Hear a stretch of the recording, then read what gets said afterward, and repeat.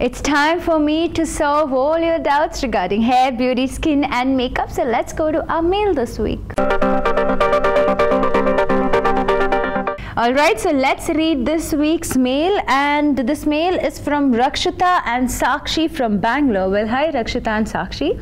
They write, "Hi Shanu, my friends seem to have developed a craze for straightening their hair. Of late, they have been trying to convince my sister and me to do so. What is your take on straightening your hair? How harmful is it?" Okay, wow, thank you so much for writing to us. Now, straightening your hair is absolutely a bane in terms of your hair's health condition, but it's a boon in terms of your frizzy and unmanageable hair.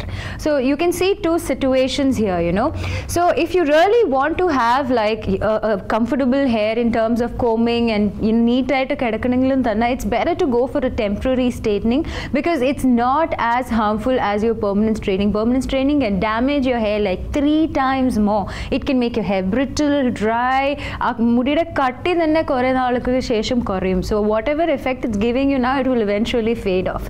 I would suggest it's better to go in for temporary solutions like temporarily ironing your hair and all that, and avoid straightening permanently as much as possible. Even if you do straighten your hair permanently or smoothen your hair, see that you have regular hot oil massage and go in for a hair spa at least once in 2 weeks. Now this is definitely a must if you want to have both. Well, I hope this helped you. Please keep writing into us again.